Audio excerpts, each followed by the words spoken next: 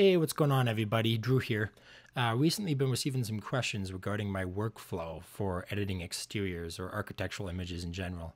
I just wanted to give a super brief look into what that process looks like for me. So typically with interiors or architectural photography, you'll see photographers blending multiple images together to get the best aspects of each one in the final resulting image.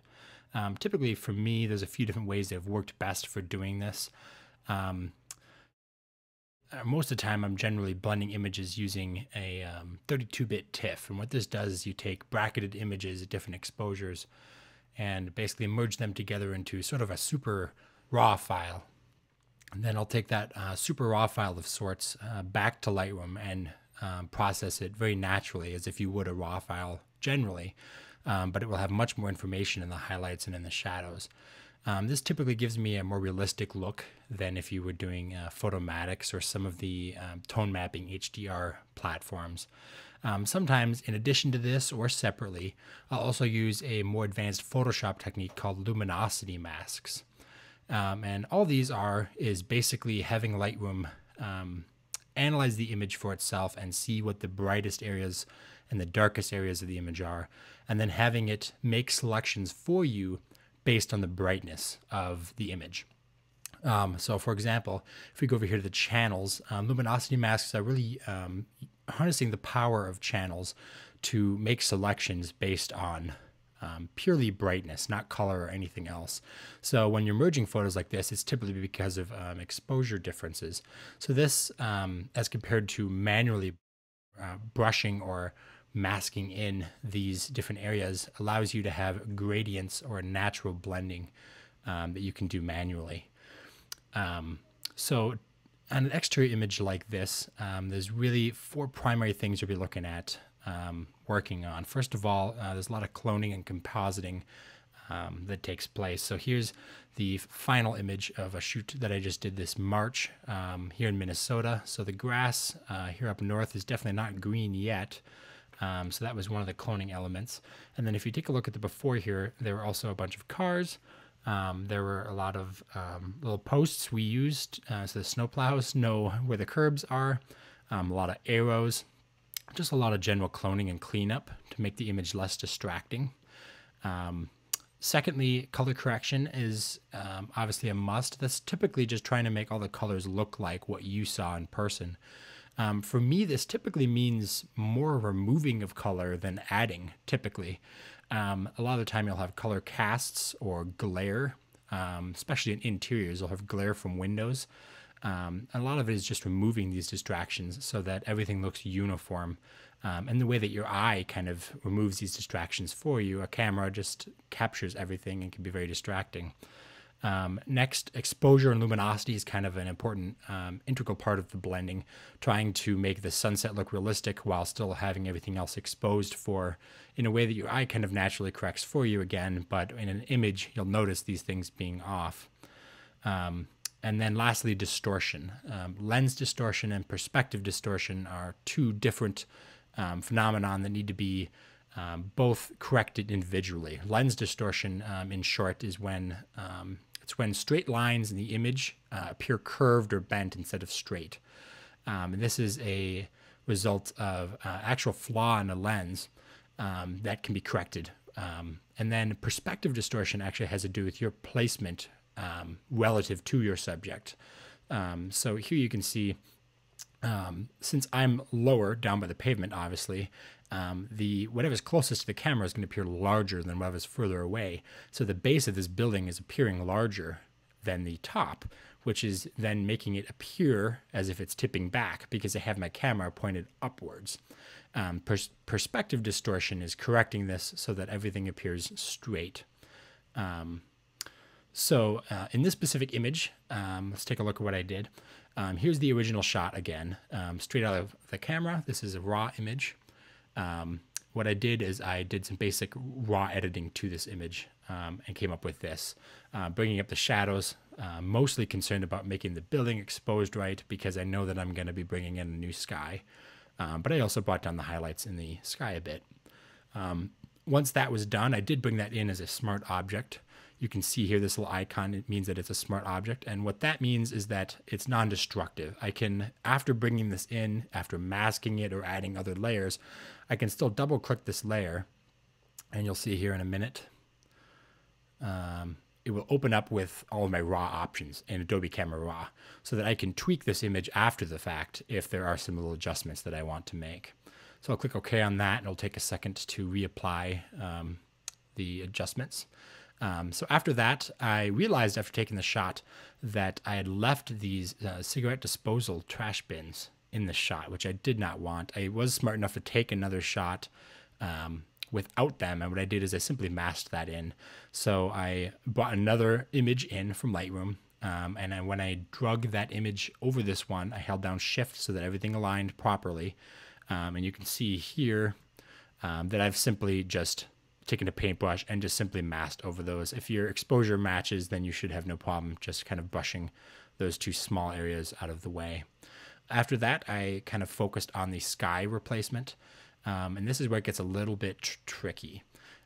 So typically, if you were to try to simply brush this in, you'd have a really hard time getting an accurate selection around the building here. Now, you could use a pen tool as well, but the pen tool will give you a really sharp edge and it may not look realistic in a gradient sense, because if this really is the lighting, you'd expect to have a little bit of that lighting spill over the building. It's not going to be a super clean cut. You want realistic edges. And so this is where Luminosity masking really helps you out.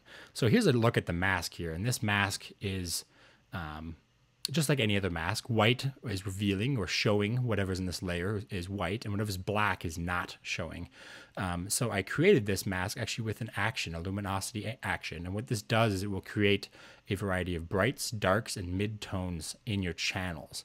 Now, generally, when you're looking at the image, you'll have red, green, and blue selected, but these will be down below here. And as you go through them, you can see that it's different degrees of selection based on the brightness of the image.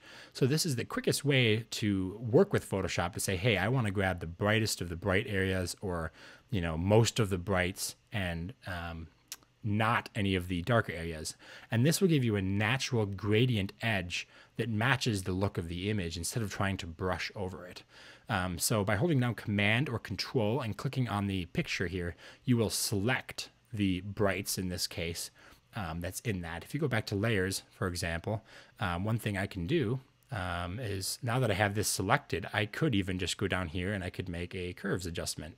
And what this is going to do is, now you can see that it is applied this luminosity mask to the curves. So now the curves that I make here are only going to adjust those brighter areas primarily.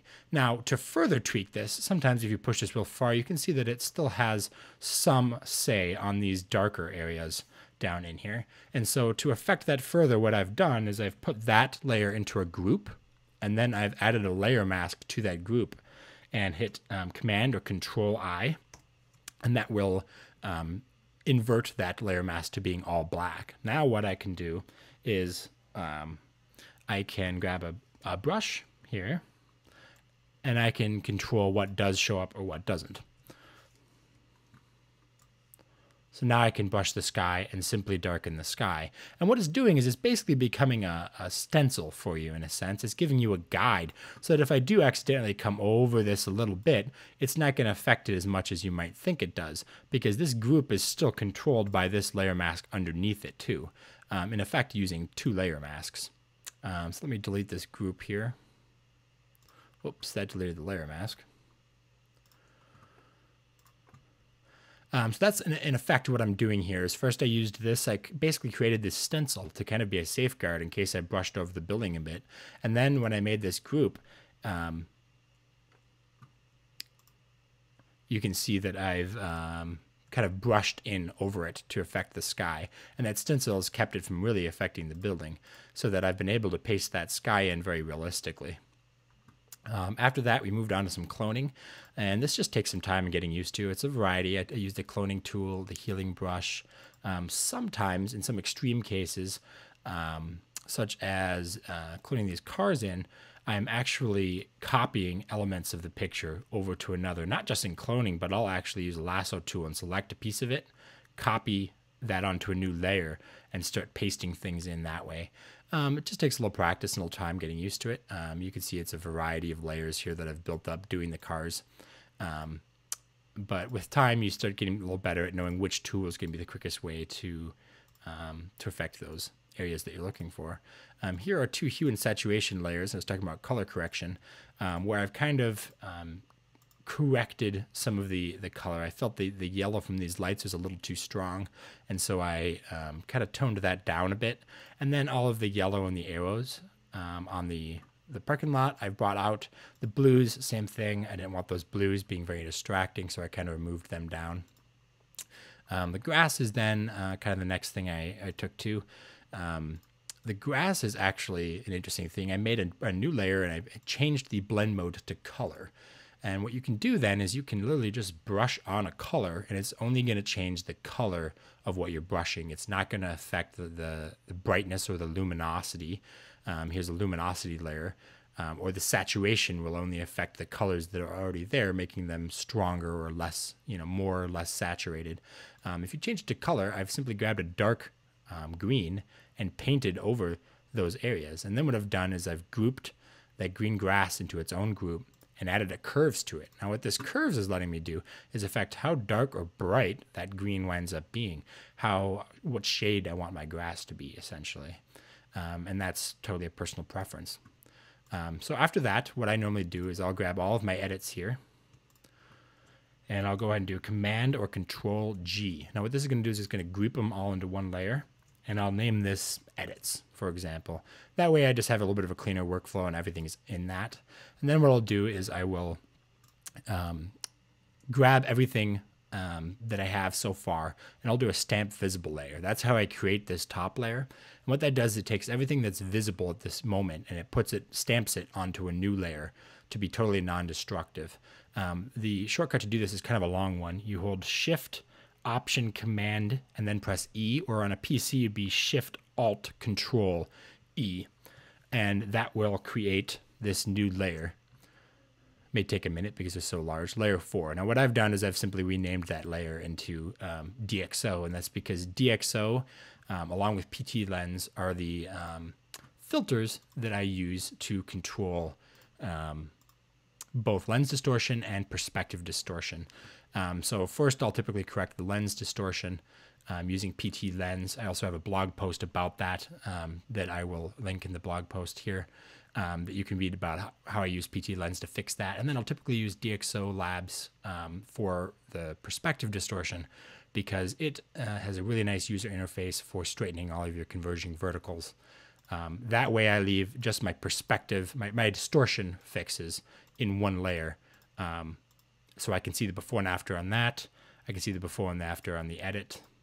Oops, this I would probably generally leave out like that. So I can see the before and after for my raw conversion, but the true before and after. Yeah. So if you guys would love to hear more about this process or have any other specific questions, feel free to comment below. As always, you can subscribe to my blog to learn more about camera gear, workflow, and post-processing tips. Thanks, and have a great day.